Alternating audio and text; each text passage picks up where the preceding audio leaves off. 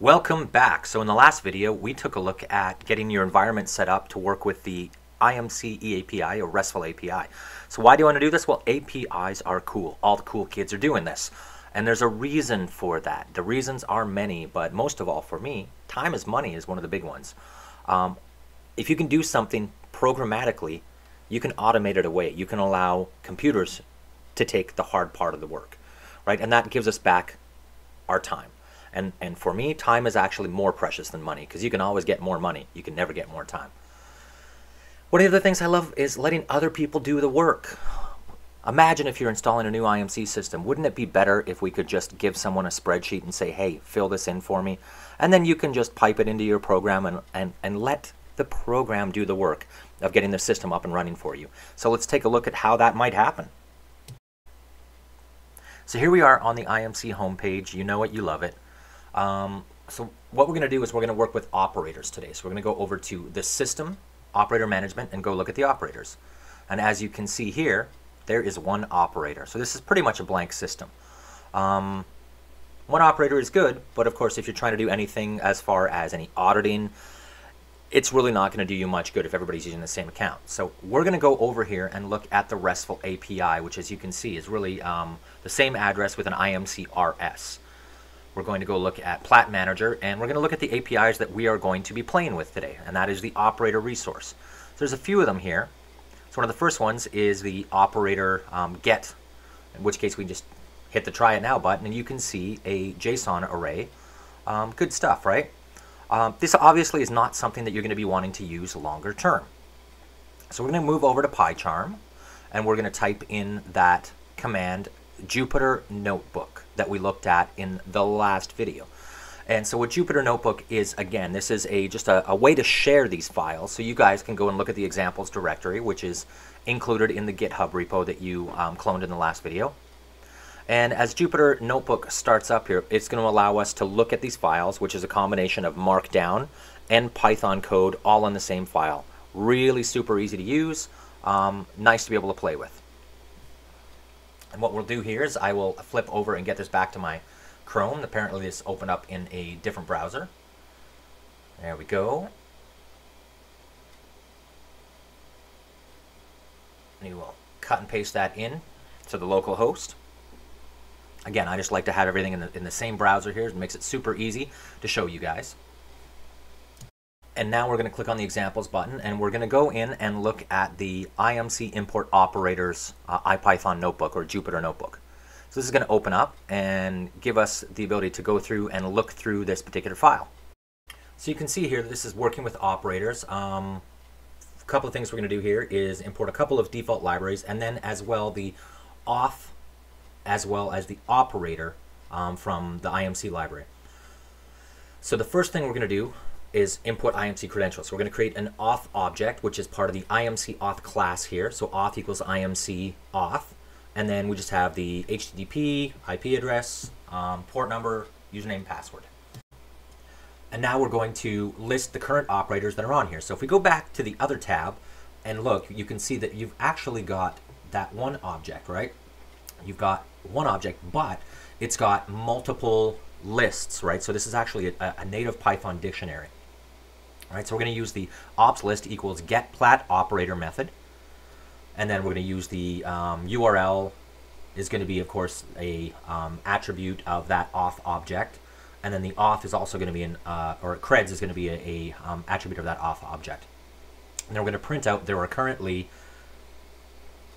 however many number of operators configured. So in this one, and this is the fun of playing with Python. So we're going to go back and look at something here because I have a feeling that I have a bug in my code, right? So you guys get to see this live. So we're going to go through and we're going to click this again because I have 9 operators, but that's not right. We saw we only have 1 operator. So I think that that will be because if we go in and look at this ops list here, I think what I'm doing is I'm actually counting the number of key value pairs in the dictionary as opposed to counting the number of objects in the list. So what this is telling me is this is returning as a dictionary, not as a list. So let's take a look at that. Yeah, look at that. There we go. See, you can see it's the curly braces says this is a Python data structure known as a dictionary, which is a list of key value pairs. And if we do a string on it here,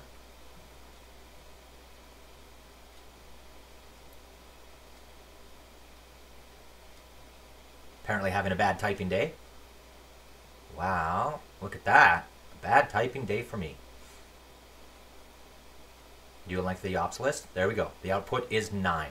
So if we were to count those, which we can go back in and just get rid of that that second command there, that leng, and len is len, which is the length. We can now look and see that there is 1, 2, 3, 4, 5, 6. That's an object, 7, 8, 9. And there we go. So we have 9 in there, which is cool, right? So now we understand above why it says there are currently 9 operators. So the problem is actually not in the system. The problem is like so many times you will find when you start doing more coding is with my code.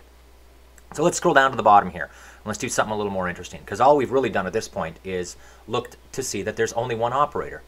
So let's create a whole bunch of operators. So I have a CSV file here, and if I run this here, I'm opening this with the open statement, right? I'm going to go over and open up this operator list. Right, you can see here, I will reveal it in Finder. There's that thing. So that was imported as long as you cloned the GitHub, right? You could open it with Excel if you wanted to, but I'm just going to do this in PyCharm natively. It's just a CSV file, comma separated values, and we're going to go in here, and just to show you guys that this is being done live, I will cut and paste this and add another row. There we go. And I'm going to add an operator just for you guys, just because I love you. So we will call this, the name of it will be the IMC channel. If you were to look at the top row, you can see here full name, session name, password, all those kind of things. So you can actually, if you open this in Excel, it's just like a spreadsheet, right? You'll be able to see the column headers at the top, and away we go. Fix the spelling mistakes here. Let me go back over. Now I'm going to run this function again, and you'll notice here at the bottom, suddenly there will be an extra one, that IMC channel that we just created. So now what we're going to do is create a operator function, and this is just we're going to do that def statement, and we're going to use the default value of that IMC operator list.csv, which is what we had above. Then we're going to use that same kind of a open statement, but this time we're going to do a try, and we're going to say for every operator in this reader object, I want you to pass that into the create operator function. And this is a function available from the IMC, the HPE IMC library. Right, again, so we see here, we got no operators, right? Cool. So we will run this. Wait a minute. Oh, it's import operator is not defined. So we're going to go back up, run that, shift enter. We're going to run this again. And as you can see, operator successfully created. 3.19 seconds. We're going to go back to the IMC. We're going to refresh, and bam! Check that out. Isn't that cool? We just created about, 14 operators total. 13 operators in a whopping 3 seconds. So if you were typing that all out by hand, that might take you about a minute a piece. Right, so imagine the time savings here. So now when we run the list operators again, you now have 14 operators configured. Pretty cool, right? So let's look now at resetting an operator password, which is another function available in the PyHPE library. So as long as you have the credentials to be able to really actually manipulate these objects, right? So you're going to need that eAPI if you're using operator groups. Okay, the first one was successfully. I got an extra line here. Again, debugging live for your pleasure. So I'm going to set the operator for this particular account, and you can see here that it's passed, successfully changed. So the last thing we're going to do is clean up the system when we're done, right? That's always clean up after yourself, especially if you're playing around with this stuff, right? So one of the things that I like to do, as you'll see here as I'm creating these IPython notebooks, these Jupyter notebooks, is to go through and make sure that I perform all the functions I want to and clean them all out at the end, so I don't leave a mess. You know, leave it as clean as you found it.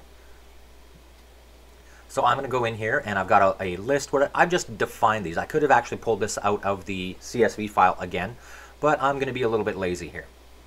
Right? I'm added that YouTube account that I just created at the end. Right? I get an unexpected Okay, so that probably means that I have not closed this off properly. So let's add in the last frame here. Okay, cool. And make sure that that's correct. Now I'm just going to go back and say, okay, show me what's in the ops list again. There we go. The list is good. YouTube at the bottom. All the other accounts are in there. So now I'm going to pass that list directly in, and instead of going into the add operators or import operators, I'm going to pass it into the delete plat operator. Okay, so ops list, for operator in ops list, I want you to delete each one of these. So just for giggles, let's see if this takes any more time. So I'm going to go up to this run, the import function that we just created. I'm going to copy that down.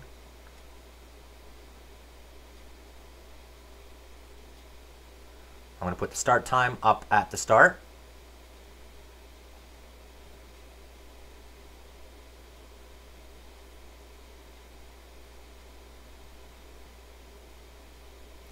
Delete these out. There we go. That should be good. And I'm going to hit Shift Enter to run this. And as you can see, we are deleting all those, and that took a whopping 3.4 seconds. So now we're going to flip back over to the other screen here, and we're going to do a refresh. Bam! Again, no operators. Now, imagine if you had done that manually. Right, so one of the other things here quickly to look at is in the API, the Swagger UI, which is this API interface. You'll see this in a lot of systems, as this is kind of an industry standard at this point.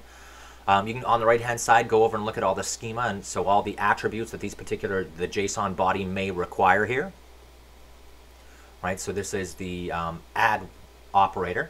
Right, we also use the delete one, and we can also go to the user guide where you can get even more information. So you go click on the API references. And we're going to scroll down. There we go. Add operator. So in here, you'll have documentation. You'll see the return results. Again, what does the message body look like? Show you an example. Right? Isn't that awesome? So we can also look at some of the other methods we used. We've got modify operator, the delete operator, the query operators. Right? You basically got everything that you would want to work with. So if you want to see how that PyHPE library was actually built, you can come in here and you can build your own methods. You can issue pull requests. We would love to see more people developing. And with that, we'll see you guys next time on the next IMC Management tutorial.